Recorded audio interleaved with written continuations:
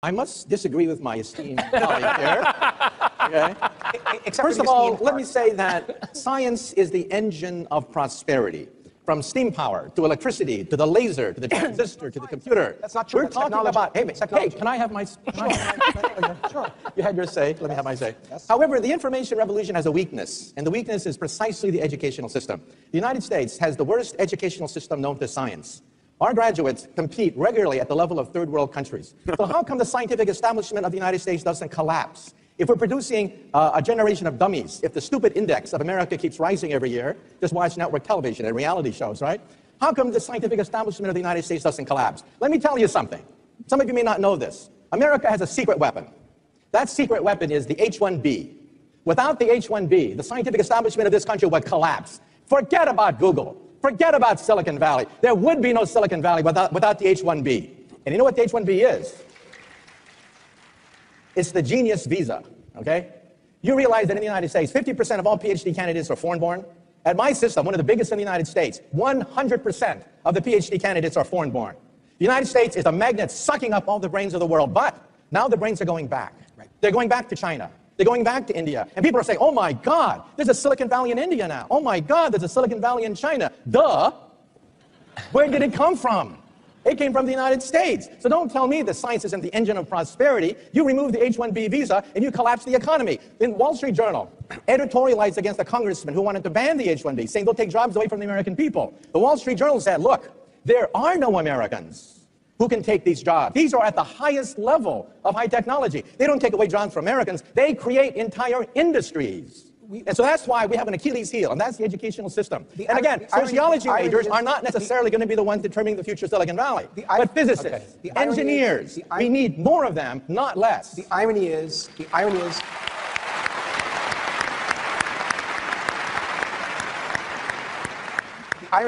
I agree with the immigration issues, what you're saying, and I'm at a school, of course, and Peter's a graduate of a school where indeed immigration. Your school wouldn't exist without the H-1B. Of course, but I'm not. Got to get back to the future of business. But hold on a second. I'm not. No. I'm not arguing against an H-1B. I completely agree with this issue, and the point on the future of business that he's making, which is very, very important, is the nature of human capital. What is misunderstood here is, again, how poorly run schools are. MIT is a notable exception in this regard. His school is not, because what happens is they run in these introductory science and engineering classes at Illinois and Wisconsin and Michigan. They run freshman and sophomore years as flunk-out operations. They run it as a boot camp, and then people are surprised that people don't take science, that they don't take the STEM courses. The point that I'm trying to make, which I think is an important one in this regard, is that the way educational systems are set up right now is that we have distorted incentives that undermine the ability for America to have a homegrown science and technology. We will still have wars. People have self-interest. They have strategic interest, domestic, resource interest, and so what have you. However, the question is, whose interests are we talking about? The interests of the king or queen? They don't care about public opinion. They don't take polls. They just go and wage wars. Now, with the democracy, it's much more difficult. You have this raging debate in the newspapers. You see mothers coming on TV crying about their child that died in the last war. To go to war for a democracy takes a lot of work. But that all is a good thing. Because once a democracy decides to go to war, it's full blast. You have the will of the people behind it. Now, let me ask you one more question about democracy and technology. And I think the two have actually something in common in a sense that they create this artificial sense of agency. And take my iPad, for example. Like, it gives me the impression of control. I think I can use whatever I want with it. But the problem is, of course, that I cannot change the operating system. I can only download the applications that have already been created for me. And I think democracy is a bit similar in that regard, that people believe that they have all the controls at their disposal, but some of those controls seem to be artificial. So I guess what I'm saying is that this, both democracy and technology can numb your sense of agency. Let me ask you a question. Name a better system that has withstood the long period of time, that has given people prosperity, given people peace. Give me the name of another system that is better. I'm not arguing against democracy. I'm arguing against the appearance of democracy, which I think exists in many of the Western countries. There's no such thing as a perfect democracy. The Greeks did not have a perfect democracy. They had slaves, for God's sake, when democracy was first created. Well, I think it's a very American argument, but for many people... I think it's not American. It is the argument. Well, I don't want to get into an argument with you, but I think it is problematic for many people. But that's what democracy is all about. Democracy is about sharpening two points of view and let the best argument win, rather than saying, I'm the king, off with your head. But okay, let me sharpen my point. George W. Bush was a democratically elected president. Obviously, as you said, he had some consultations about that war, but that war was launched under a false pretext. The democratic procedure that exists there in the United States, consultations with the Congress, because the Congress wasn't consulted back then, so the democratic procedure wasn't really explored. I think what people you're saying didn't have a proves the chance point. to actually First of all, deliver their the very judgment. fact that you can actually say these things is a testament to the fact that the world has come a long ways from the days of the czars and the kings and the queens. You'd be put in prison for saying a fraction of the things that you just said. But I wonder why is it that freedom of speech is considered to be the domain of Western democracies? Freedom of speech, freedom of science, freedom of exploration existed in a non-democratic world as well. Exist. Name me a country. Name me a country throughout history, human history, that had freedom of speech, freedom of science, freedom of religion. Name me that country. To a limited extent, a lot of them. You can't, China, because there is Russia. none. Well, freedom of science. I don't think so. If you disobey the emperor, off with your head. Again, challenging the democratic system could be also very detrimental. And I would like to get your opinion on this IT vigilantism that we've seen over the past few years, whistleblowers in the United States who blow the whistle on the American system because they believe that Which it's I think not is a good serving. thing. I mean, the very fact that they can go out there rather than being assassinated is a testament to democracy. Isn't that also a case that democracies want to impose that point of view on everybody else? Because what point of view does a democracy want to impose democratic on everybody way of else? governance? And we've seen a lot of very Well, bloody democracy wants to examples of promote that. democracy, but democracy does not promote a religion. And while a religious group, a fundamentalist group, they want to impose their historical point of view on everybody else, and if you don't agree with it, you get your fingernails pulled out. But Mr. Kaku, it's the same with democracies, and American democracy, I think, is a prime example here, because if you disagree with the American way of living a life, you face a very real danger of a war being pushed onto your country. Let me ask you a question, right? In Afghanistan, did they harbor terrorists who wanted to do damage to the United States? I don't know that. that. Nations... And okay, let me ask you a question now. On tape, let me ask you a question. Absolutely. Who is behind 9/11? Are you a conspiracy theorist? Not Are really. you these people that think that maybe George W. Bush toppled his own building? What do you think is behind 9/11? Let me ask you that question. Who was behind 9/11? I think. Let me ask you a question. I heard Who your was question. behind 9/11? Mr. Kaku, I think... Answer me a simple question. Who is behind 9/11? I give you the courtesy of being on your show. You should give me the courtesy of answering one simple question. Well, okay, Who I think is behind 9/11? I do tend to believe in this conventional narrative of Al-Qaeda and Osama bin Laden being behind that tragic and horrendous attack. But the question is whether the death of those people justified hundreds of thousands of people who were killed afterwards. And I don't think the goals that were set out before that war were actually achieved during that war, and that's the biggest problem. You've been very critical of radical groups trying to impose that sort of that point of view, and I totally agree with you. But I think the way and the means that democracies employ are not much better. I disagree. If you equate barbarism and religious fundamentalism with the principles of democracy, I think we've lost, if we accept your point of view, that there's some kind of moral equivalence between forces of darkness and ignorance and torture and persecution and the forces of democracy. I think we've lost. As far as I'm concerned, there are a lot of people who, in this part of the world and many others, who truly believe in democratic ideals, and they're trying actually to, our countries are in transition. But the problem that I see in many of the established Western democracies is that people have grown used to taking those democratic ideals and democratic freedoms for granted, and they no longer challenge their own authorities and no longer subject their authorities to all those tests that have actually been described in the writings of the American founding fathers. Everything you've said can be summarized in one sentence. You feel that American democracy is not perfect. I agree. I'm not going to defend imperfect decisions by an imperfect democracy for positions I don't agree with. I just believe in the principle. The fact that these things were hashed out in the press, I know because I was part of the debate. I know how vigorous the debate was in Congress, in churches. People were debating whether or not we should go to war in the Middle East. And I think that's a testament to the health of the democratic process. And I think I have history on my side. But I'm not asking you about electing a leader once every 4 years. It's not about that. Democracy is not just about going to the polls. I'm asking you... That's the bottom line. I don't think it's the bottom line. It comes down to the vote. When everything is said and done, it comes down to a vote. But why does it have to be once every 4 years? Because the internet allows us, again, to have a vote on every single consequential issue. For example, the American president is considering arming the Syrian rebels. Why not to ask the American people whether they support that decision? The internet gives us that right. After everything is said and done, you have to have rules for the vote, representation of how many nations, how many people can vote for different kinds of candidates, and how long will they serve. If a president only serves for 6 months, you get chaos. If someone serves for 20 years, you get a dictatorship. You have to have a happy medium. The person should be given the benefit of the doubt that during that period of time, they can carry out policies that people believe in. That's why we don't have government by the internet. Government by the internet would be chaos, because every day a new poll is taken, and of course people are fickle. That's a very interesting idea, but let's elaborate to some extent. People appear on political ads. They try to spread their ideas. And if you look at the data... There's a difference. The internet is instantaneous. There's a barrage of ideas coming at you all the time. A government by the internet would change every second. You don't like somebody, you vote them out. It would be madness, sheer madness to have a government by the internet. But I wonder, why do we have to have those two extremes? You know, electing a president once every 4 or 5 years well, name me an alternative. Well, for example, an alternative would be, again, when you have major decisions about the future of your country or the future of somebody else's country, actually, for that matter, ask the people. It doesn't have to be every single step that will be, decided by the internet voters, but you can have those polls once in a while when the decision is consequential. I disagree, because sometimes the popular decision is the incorrect one. Sometimes you have to have a leader that's not short-sighted, just sees the polls day by day, but has the long-term point of view. We remember our leaders who were visionary precisely because they ignored the day-to-day, hour-by-hour feelings of the people around them. Now, many scientists look at the SETI program and they say, see, we've scanned the heavens and we see no evidence of any intelligent life in outer space. Well, I don't think so. I don't think that perhaps in the next century we'll find any usable signal from outer space. First of all, we've only scanned perhaps 100 light years from the planet Earth in some detail.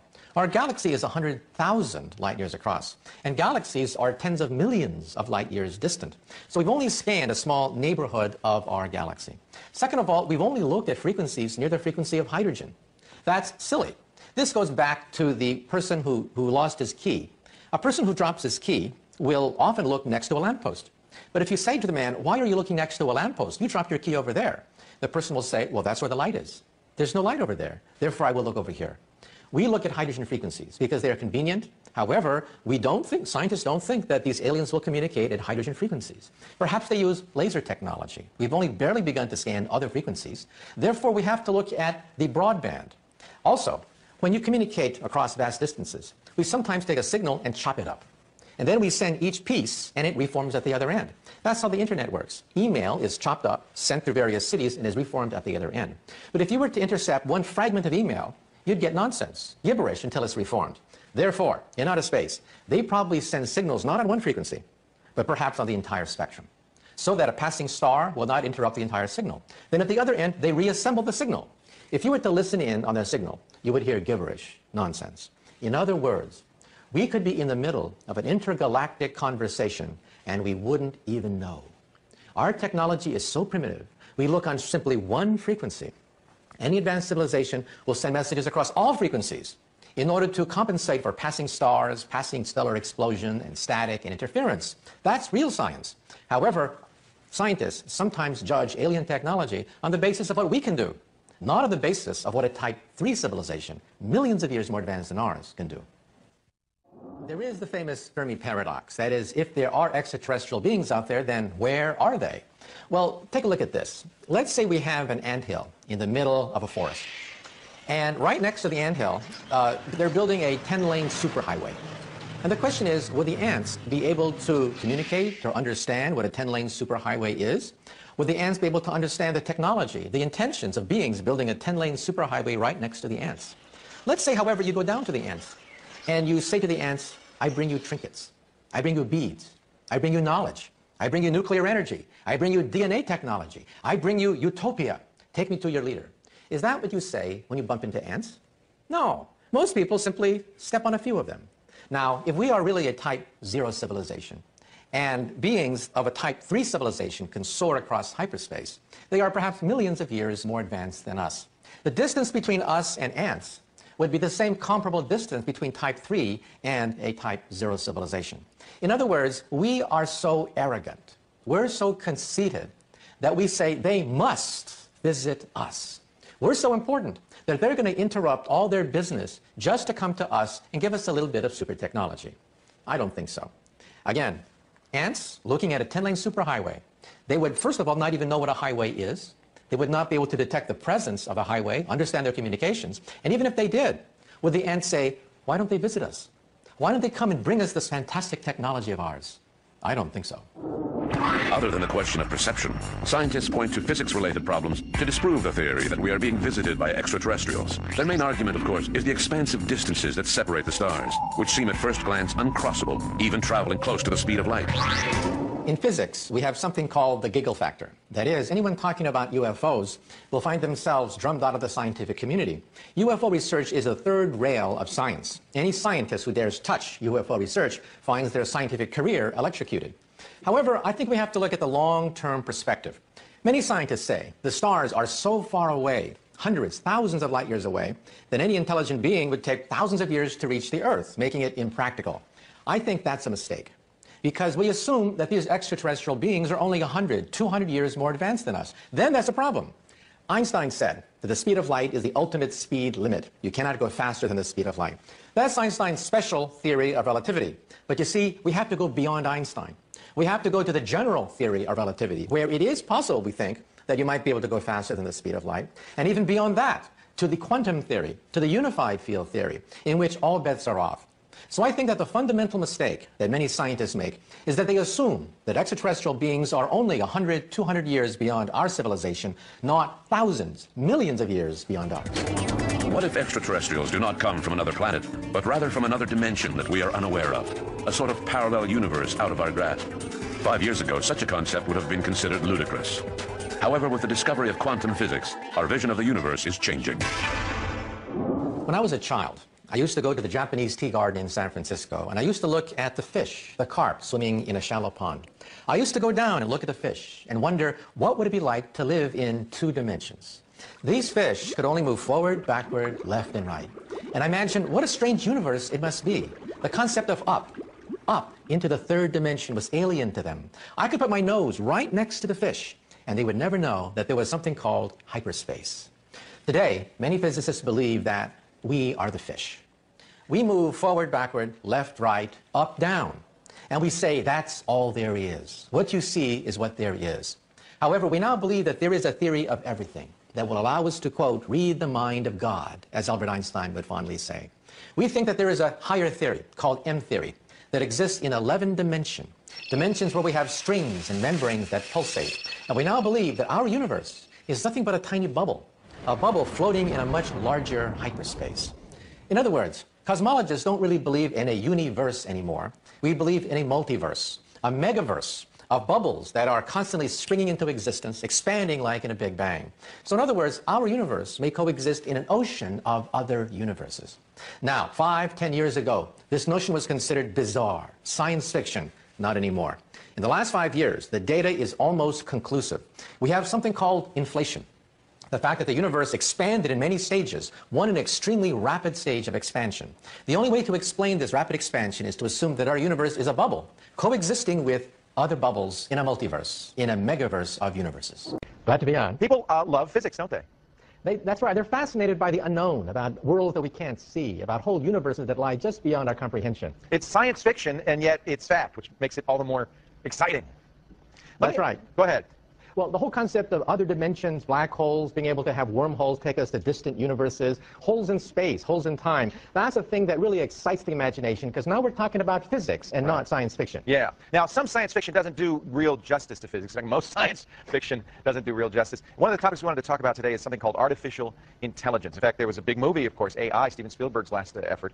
Not a great hit, and I gather not something you're a big fan of. Well, I think artificial intelligence will be coming, but I think it's going to take 50, perhaps maybe 100 years before humans wind up in a zoo and our robot creations throw peanuts at us behind bars and make us dance like we do with zoo animals. We had Ray Kurzweil on last week, and of course, I'm sure you are familiar with his book, The Age of Spiritual Machines, in which he claims it is not far off before computers are as smart, in fact, smarter than human beings. Why is that such a difficult thing for you to imagine happening so soon? Well, I'm a physicist, and we are the ones who have to build these things. And we realize that in 20 years, something called Moore's Law is going to collapse. Moore's Law says that the doubling time for computer power is about 18 months. That's why every Christmas, your Christmas toys are almost twice as powerful as they were the previous year. But that can't go on forever. It's held up pretty well since 1975. That's right. However, in about 15 to 20 years, it will collapse, and Silicon Valley could become a rust belt. We're talking about the end of the age of silicon, and perhaps the beginning of a new generation of computers called quantum computers, which is now exciting the world and igniting the imagination of physicists around the world. What are quantum computers? Well, quantum computers is the ultimate computer. It computes on atoms. And just last month, there was a scientific breakthrough that made headlines in the scientific world. Even the CIA took note of this. The most advanced quantum computer, now computing on 7 atoms, proved that 3 times 5 is 15. Now, you may say to yourself, well, any kid knows that. 3 times 5 is 15. But physicists were able to compute on 7 atoms. Wow. Now, think about this. Once we can begin to compute on a few million atoms, we'll be able to break any code that the CIA can manufacture. The CIA is being very cautious about this new technology because it means that we will be able to break perhaps any code with a quantum computer. Again, within perhaps 20 to 30 years. Don't hold your breath. Now, the thing that's always puzzled me about quantum computers is that the physical laws at that level are so very different. Things like uncertainty, doesn't that come into play and make it difficult to make something that is stable? That's precisely why we will see the end of the age of silicon perhaps in 20 years. A Pentium chip, for example, has a layer that is about 20 atoms across. That's the thinnest layer in a Pentium chip. In about 15 to 20 years, the thinnest layer in a Pentium chip will be 5 atoms across. 5 atoms. At that point, you don't really know where the electron is anymore. Right. The electron could be outside the wire, inside the wire. You have the uncertainty principle. Right. In other words, you get a short circuit. Therefore, silicon is unstable at the quantum level. You cannot sustain this Moore's law continually forever. And yet quantum computing operates at that level. What does it do that's different? You see, quantum computers consist totally of atoms that are arranged. They're spins like a spinning top, right, or arranged in sequence. That's why it's so difficult to do anything more than about 7 atoms. That's the largest we've been able to manufacture at the present time. You can shoot laser beams at them. You can shoot radio. And by looking at the reflection of laser light and radio beams off these atoms, you've done a quantum calculation.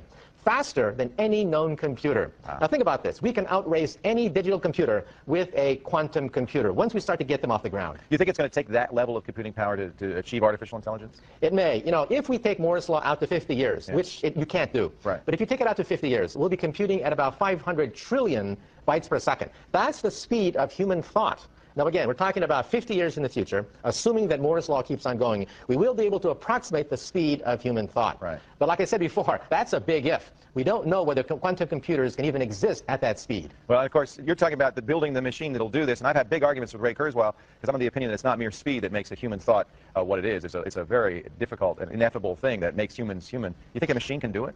Well, there are 2 basic problems with robots. First is vision, and the second is common sense. Right. Now, our most advanced computers and most advanced robots have the intelligence of a retarded cockroach.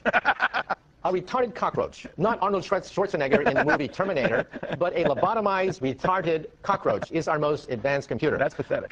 On Mars, we have the Mars rover. Right. And a few years ago, the Mars rover had the distinction of being our most advanced robot on a distant world. It had the intelligence of a retarded cockroach. Right. It would take the Mars rover about an hour to walk across a room. An hour. Now, does that remind you of any of your relatives, any of your friends? Maybe my aunt, but that's another story entirely. So we obviously have a long way to go. You talk about this stuff in visions, don't you? That's right. In my book, Visions, I project 20 to 50 to 100 years into the future. And again, 20 years in the future, we do have Moore's law, which can reliably predict the power of computers before it collapses. However, 50 years is quite difficult. 50 years in the future, that's when robots could, in fact, become a little bit dangerous. Wow. They may begin to start to exceed the capability of the human brain in certain areas. And therefore, I suggest that far in the future, we put what is called an Asimov chip inside their brain. Once they start to get uppity, once they start to begin to have dreams about taking over, the chip will basically shut them off and will pull the plug on these computers. We're going to need Asimov's rules for robotics, I think. Michio, always right. great to talk to you. It's a great pleasure. And if you think 50 years is a long time, that means that's not that long. It means when our kids are our age or maybe a little bit older, it's not that far off. And it's an amazing That's right. In world. 20 years, we will see the end of Moore's law, the collapse of silicon power. What a world. Michio, thank you so much. If you want to learn more about Michio, of course, mkaku.org, mkaku.org.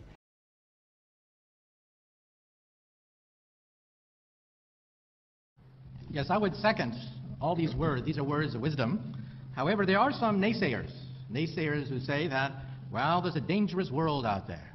It's a dangerous world with rogue nations. Yes, there are rogue nations, principal among them perhaps the United States of America. It's a dangerous world, they say. In other words, we have to have peace through strength. That's what they say. Well, I say we have to have strength through peace.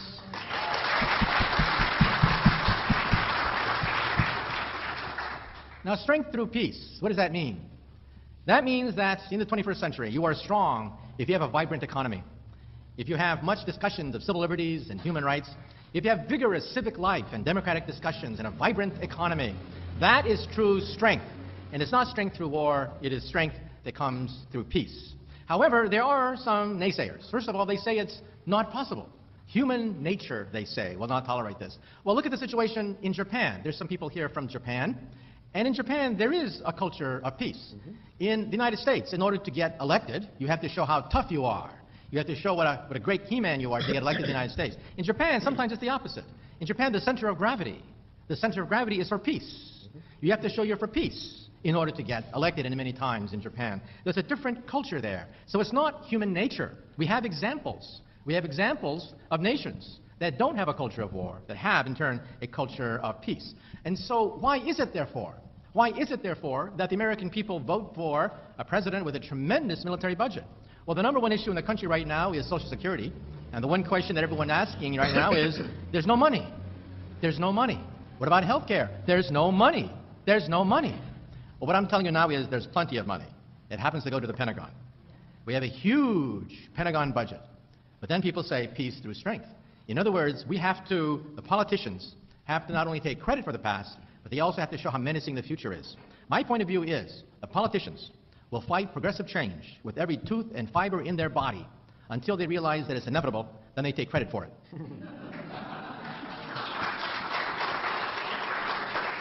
So therefore, what is it about the politicians that make good, well-meaning Americans, peaceful, loving Americans, vote for a huge Pentagon budget in spite of all the rhetoric that there's no money for health care, there's no money for Social Security? Well, I think you know the reason. The politicians tend to play with the truth a little bit. And in fact, I have, as a physicist, I have a foolproof test. I tested it out last night on the evening news to tell when President Bush is lying. It works every time. As a president, I know that, as a physicist, I know the test is, if his lips move, you know he's lying. So if you look at public opinion then, so what is it about public opinion? What about the American people? Do they like war or do they like peace? Several years ago, I wrote a book called To Win a Nuclear War, and I had the chance to go through the archives of the Joint Chiefs of Staff. They are some of the most secret documents in the post-war era. I had a chance to go through our war plans, the minutes of the meetings. And during the Korean War, it was quite interesting.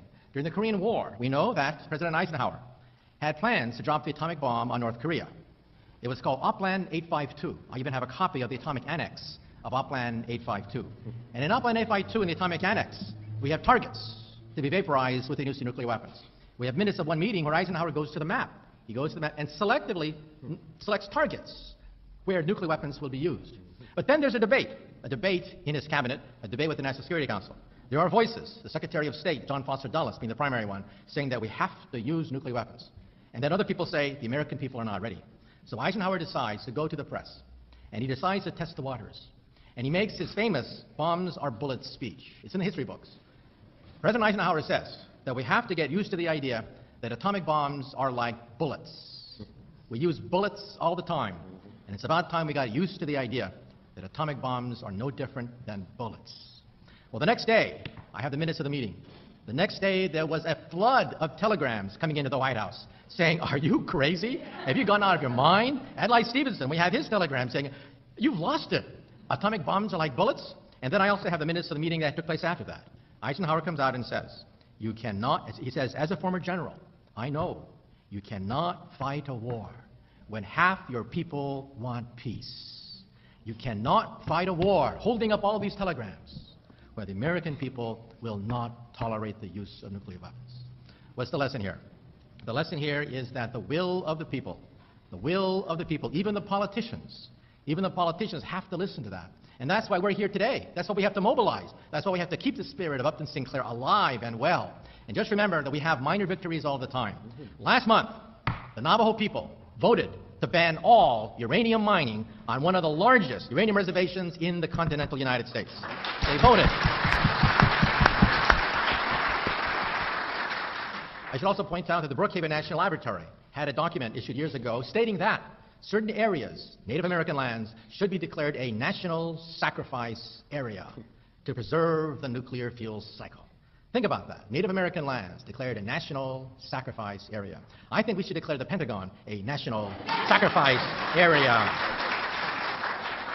And then the military has another document.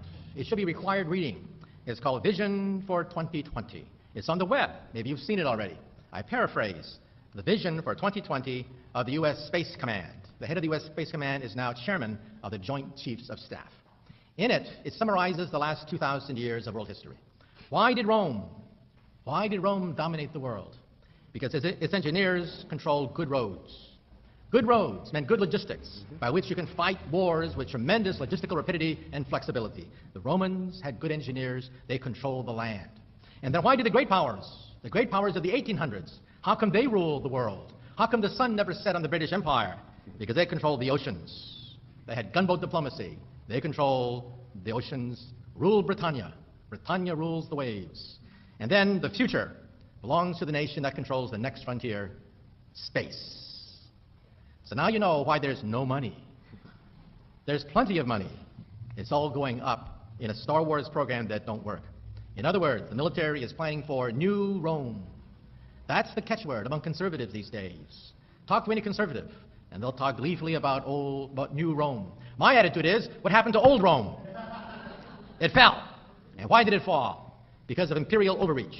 Professor Kennedy at Yale wrote a book about this and analyzed the fall of the Roman Empire, the British Empire, the Spanish Empire, the Dutch Empire. Why did all these empires rise and fall? Empires, he said, rise and fall in 3 stages. The first stage, stage 1, is when you have a vibrant economy. Rome at the juncture of 2 great rivers. London with its access to the British Channel. A vibrant economy is stage 1. Stage 2, the empire is not just content to trade with markets. They want to control them militarily. Rome declares war on Carthage. Rome becomes an empire and starts to take over its neighboring land. That's stage 2. Then there's stage 3. Stage 3 is imperial overreach. The military is spread so thin, so widely, that it corrupts the economy. It corrupts the spirit of the people. The people begin to bicker. The economy begins to fluctuate and eventually starts to decline. The goose that laid the golden egg, the economy, starts to get devoured by the war machine. And let me ask you a question. What stage are we in? Think about that. And let me end on one last note. Like I said before, there are small victories everywhere we go. The Navajo people have stood up. You also heard that a few months ago, the Canadian people decided to pull out of the Star Wars program. They saw a system that don't work. They realized that a ton of money is going to be wasted. They decided to pull out of the Star Wars program. Even though the Canadian government has publicly voiced support for the Star Wars program, they put their ear to the ground, and the Canadian people said, no Star Wars. And that means less money, less initiative for the Star Wars program. And then let me just end on one last note. Of course, we do want a peace department that will hopefully study history the way it should be studied. According to Seymour Hersh of the New York Times, we know that President Nixon had a secret plan to end the war in Vietnam. That's why he got elected. According to Seymour Hersh, we know what that plan was. It was called Operation Duck Hook, the plan to drop 2 atomic bombs on North Korea in November of 1969. Operation Duck Hook was in 2 volumes, a blue cover for Volume 1 and Volume 2, with a jet aircraft taking off the surface of an aircraft carrier. Volume 2 had the atomic annex. In Volume 2, the appendix had the photographs of the sites where the 2 atomic bombs would be dropped near the border between North Korea and China. Many people have seen Operation Duck Hook and have since commented to the press about Nixon's secret plan to end the war in Vietnam in November of 1969. So why didn't he drop the bomb? Because in October of 69, 2 weeks before the November ultimatum, there were 250,000 people marching in the streets of Washington, D.C., saying, peace now, give peace a chance. And 2 weeks later, there was a second demonstration, sandwiching the November ultimatum, another 250,000 people. And according to Nixon's memoirs, he doesn't mention the atomic annex, but he says, quote, I could not execute the November ultimatum because he feared that these people would not be content to march outside the White House lawn, they'd march inside the White House lawn instead. The point I'm raising is something very simple, and that is there's one power more powerful than a hydrogen bomb. There's one thing more powerful than all our nuclear weapons, and that is the will of the people. And if we can tap into the will of people, then we too could have a culture of peace, we too could have a peace department, and we too could then make sure that our swords are turned into plowshares. Thank you.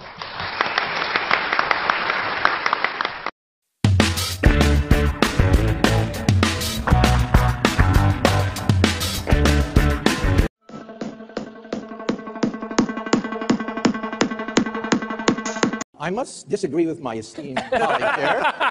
Okay? Except First for of the all, esteemed let part. me say that science is the engine of prosperity. From steam power to electricity to the laser to the transistor to the computer. That's not true. We're That's talking technology. about. Hey, That's hey, technology. can I have my? Sure. You had your say. Let me have my say. Yes. However, the information revolution has a weakness, and the weakness is precisely the educational system. The United States has the worst educational system known to science. Our graduates compete regularly at the level of third world countries. So how come the scientific establishment of the United States doesn't collapse? If we're producing a generation of dummies, if the stupid index of America keeps rising every year, just watch network television and reality shows, right? How come the scientific establishment of the United States doesn't collapse? Let me tell you something. Some of you may not know this. America has a secret weapon. That secret weapon is the H-1B. Without the H-1B, the scientific establishment of this country would collapse. Forget about Google. Forget about Silicon Valley. There would be no Silicon Valley without the H-1B. And you know what the H-1B is? It's the genius visa, okay? You realize that in the United States, 50% of all PhD candidates are foreign-born? At my system, one of the biggest in the United States, 100% of the PhD candidates are foreign-born. The United States is a magnet sucking up all the brains of the world, but now the brains are going back. Right. They're going back to China. They're going back to India. And people are saying, oh my God, there's a Silicon Valley in India now. Oh my God, there's a Silicon Valley in China. Duh. Where did it come from? It came from the United States. So don't tell me that science isn't the engine of prosperity. You remove the H-1B visa and you collapse the economy. Then Wall Street Journal editorialized against a congressman who wanted to ban the H-1B, saying they'll take jobs away from the American people. The Wall Street Journal said, look, there are no Americans who can take these jobs. These are at the highest level of high technology. They don't take away jobs from Americans. They create entire industries. And so that's why we have an Achilles heel, and that's the educational system. And again, sociology majors are not necessarily going to be the ones determining the future of Silicon Valley, but physicists, engineers, we need more of them, not less. The irony is,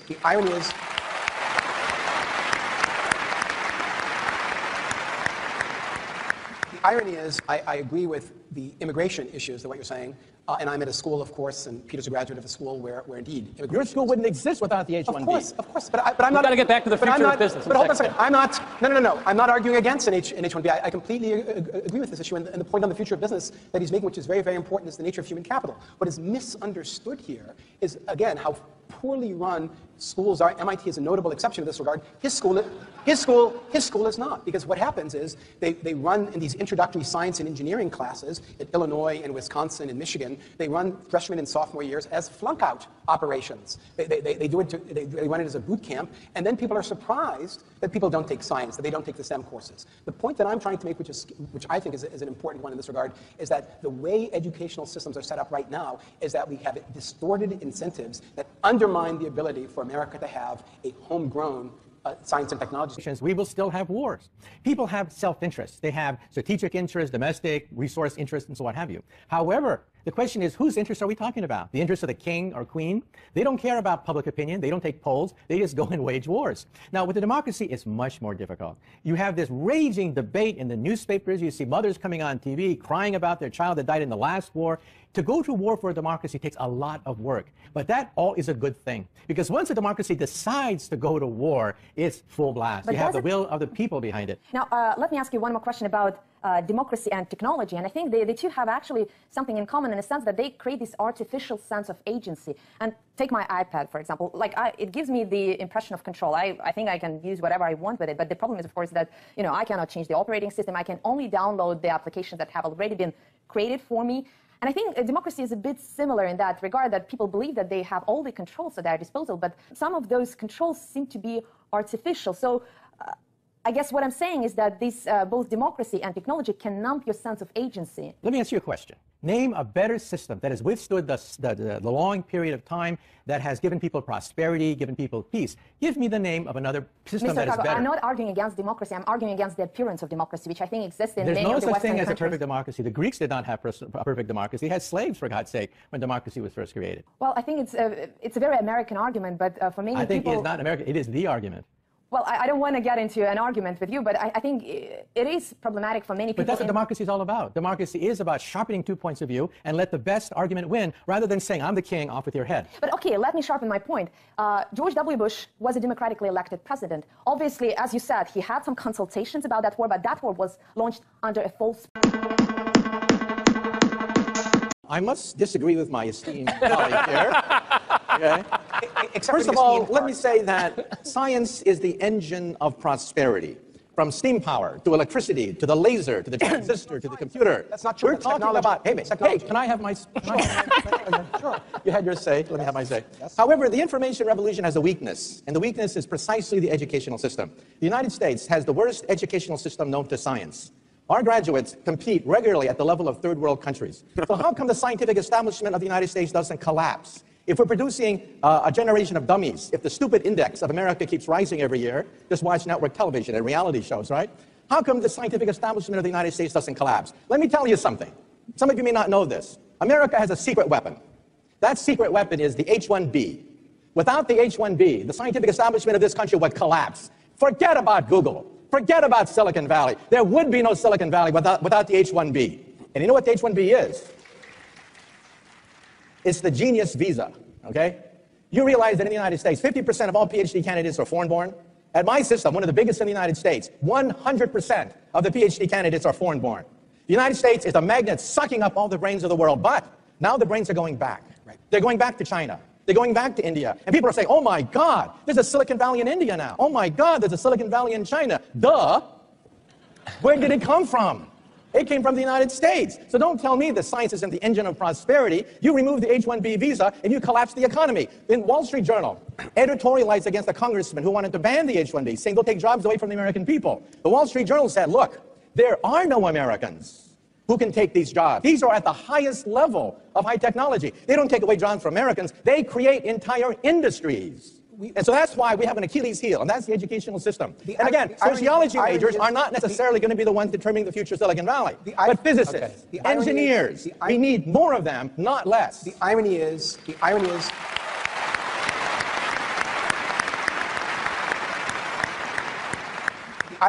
I agree with the immigration issues, what you're saying. And I'm at a school, of course, and Peter's a graduate of a school where indeed immigration. Your school wouldn't exist without the H-1B. Of course. But I'm not. Got to get back to the future of business. But hold on a second. I'm not. No. I'm not arguing against an H-1B. I completely agree with this issue, and the point on the future of business that he's making, which is very, very important, is the nature of human capital. What is misunderstood here is, again, how poorly run schools are. MIT is a notable exception in this regard. His school is not, because what happens is they run in these introductory science and engineering classes at Illinois and Wisconsin and Michigan. They run freshman and sophomore years as flunk-out operations. They run it as a boot camp, and then people are surprised that people don't take science, that they don't take the STEM courses. The point that I'm trying to make, which I think is an important one in this regard, is that the way educational systems are set up right now is that we have distorted incentives that undermine the ability for America to have a homegrown science and technology. We will still have wars. People have self-interest. They have strategic interest, domestic, resource interest, and so what have you. However, the question is, whose interests are we talking about? The interests of the king or queen? They don't care about public opinion. They don't take polls. They just go and wage wars. Now, with the democracy, it's much more difficult. You have this raging debate in the newspapers. You see mothers coming on TV crying about their child that died in the last war. To go to war for a democracy takes a lot of work. But that all is a good thing. Because once a democracy decides to go to war, it's full blast. But you have the will of the people behind it. Now, let me ask you one more question about democracy and technology. And I think the two have actually something in common in a sense that they create this artificial sense of agency. And take my iPad, for example. It gives me the impression of control. I think I can use whatever I want with it. But the problem is, of course, that I cannot change the operating system. I can only download the applications that have already been created for me. And I think democracy is a bit similar in that regard, that people believe that they have all the controls at their disposal, but some of those controls seem to be artificial. So I guess what I'm saying is that both democracy and technology can numb your sense of agency. Let me ask you a question. Name a better system that has withstood the long period of time, that has given people prosperity, given people peace. Give me the name of another system that is better. I'm not arguing against democracy. I'm arguing against the appearance of democracy, which I think exists in many of the Western countries. There's no such thing as a perfect democracy. The Greeks did not have a perfect democracy. They had slaves, for God's sake, when democracy was first created. Well, I think it's a very American argument, but for many people... I think it's not American. It is the argument. Well, I don't want to get into an argument with you, but I think it is problematic for many people. But that's what democracy is all about. Democracy is about sharpening two points of view and let the best argument win, rather than saying, I'm the king, off with your head. But okay, let me sharpen my point. George W. Bush was a democratically elected president. Obviously, as you said, he had some consultations about that war, but that war was launched under a false pretext. The democratic procedure that exists there in the United States, consultations with the Congress, because the Congress wasn't consulted back then, so the democratic procedure wasn't really explored. I think what people didn't have a chance to actually deliver their judgment. The very fact that you can actually say these things is a testament to the fact that the world has come a long ways from the days of the czars and the kings and the queens. You'd be put in prison for saying a fraction of the things that you just said. But I wonder why is it that freedom of speech is considered to be the domain of Western democracies? Freedom of speech, freedom of science, freedom of exploration existed in a non-democratic world as well. It did not exist. Name me a country. Name me a country throughout history, human history, that had freedom of speech, freedom of science, freedom of religion. Name me that country. To a limited extent, a lot of them. You can't, China, because there is Russia. none. Well, freedom of science. I don't think so. If you disobey the emperor, off with your head. again, challenging the democratic system could be also